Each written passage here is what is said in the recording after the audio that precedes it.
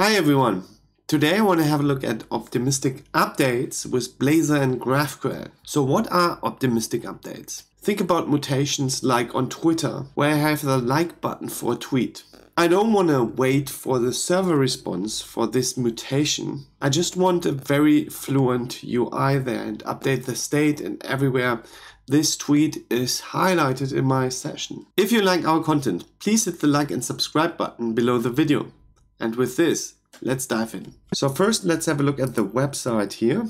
And I built a small website around cryptocurrencies. So you can see I have a couple of coins here. And what I can do here, for instance, is put one of these coins to my watch list. So by just clicking on here, I'm doing a mutation. And this is getting into my watch list.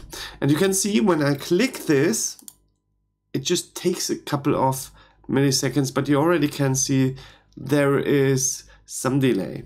Even worse, if we look at the developer tools here and then switch to throttling, for instance, let's go for a slow 3G connection. So you're on your mobile device and you're trying out this page. And then you try to put, for instance, the Bitcoin here out of your watch list. If I do that, you can see the network request and now it's through. Let me focus in on the fetch requests here and let's do that again. I'm clicking, you can see the network request takes a second and then we are done and Strawberry Shake updates the store. The reason for this is that we have an internal store and all the components here are subscribed to that store. So whenever we do a network interactions, fetch data from the network or update data, then we essentially do the network request, wait for the result, and with the result we update the store and then all the components are updated.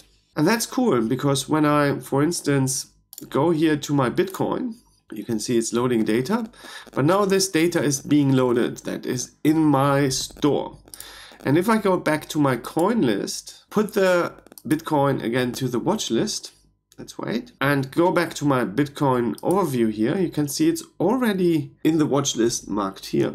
Because this component is also now updated from the store. Let me make that more clear. If I wipe that out, and you can see I'm switching between my list and my Bitcoin overview, I have no network interaction because we are now serving the data from our store.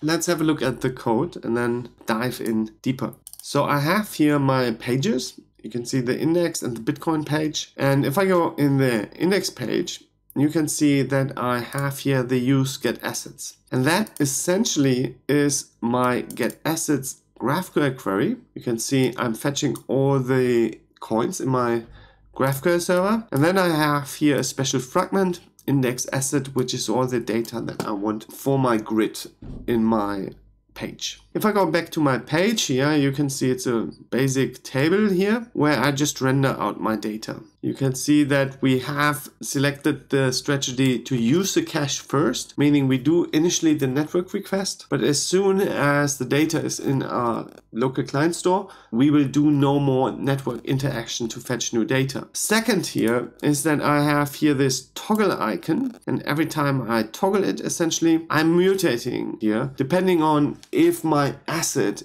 is in the watch list or not. So if it's in the watch list, then I remove it from the watch list and vice versa. So what we want to do is short circuit the update mechanism and update the store manually and then do the network request. Or we already could start the network request and then update the store immediately. To do that, we're gonna inject a new service here.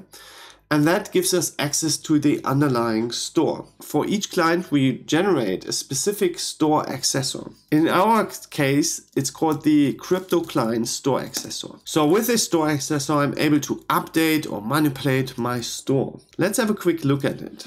So the store accessor has essentially two stores, the entity store and the operation store. The operation store holds the operation results for instance, here our get assets operation. And each operation result is made up of entities. So if we manipulate the entities, the operation store is being updated and the result is recreated from these new entities. And that will trigger the re-render of our components. So let's do that.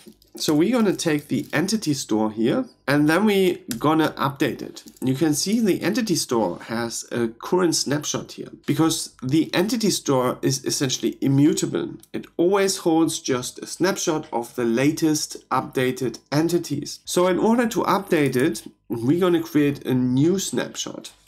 And we do that by using this update method here, which will guarantee an atomic update to our store. So the update here is done with the delegate, and the delegate provides us with a session. That is our update session. It allows us to interact, load data, but also create this new snapshot.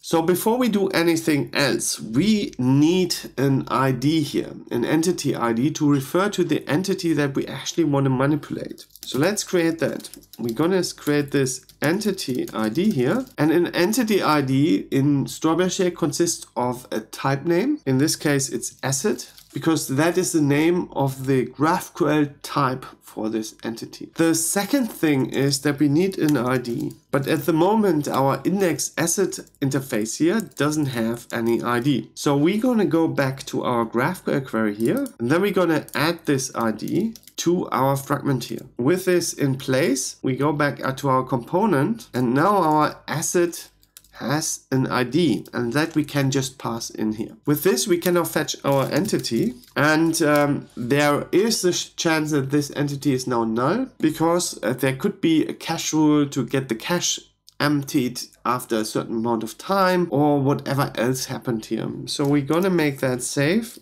and check if that entity exists. Only if that exists, we're gonna use it. So to update the entity, we're going to use the session and use the setEntity method. And setEntity is for adding entities or for updating entities. So in both cases, you just do setEntity. And we're going to use our entity ID that we already have. And then we would need to recreate the entity. By default, the Strawberry Shake store is not being generated for use by us humans or by us developers. So it's made for efficiency. And that means the asset entity here is a class that we generated, and you can see we have to pass everything of this thing in through the constructor. So a better way here than using the constructors is actually changing our default settings, and we have here in the settings a section called records, and you can see entities are not by default generated as records, but we can change that to true. And then if we go back here, we actually can use the nice wizard syntax. So we can say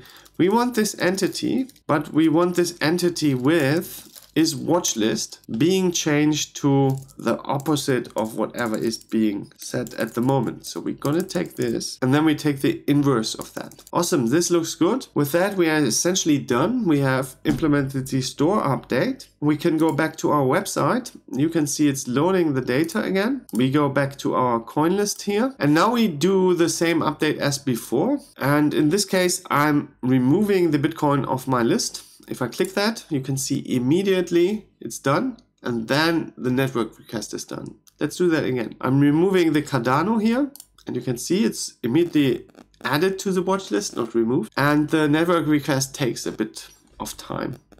And if I go here to my Bitcoin back, you can see it's not in the watch list, but now I go back here. Immediately, the network request is still waiting, but we already have it in my watch list, and now the network request is also through. So you can build very nice reactive applications with that, even if you have bad network. There are other use cases to this. You could also create offline applications with that by hooking up a local database to the store and feeding essentially the changes that you have done to the database, and then replay that to the backend as it becomes available again. But these are even more advanced topics that I will pick up at a later episode. I hope you liked this episode. It went for the more advanced use cases where you want to create really fast applications by leveraging the local store. If you want to help our project, please go to GitHub and give us a GitHub star. And with this, I'm out.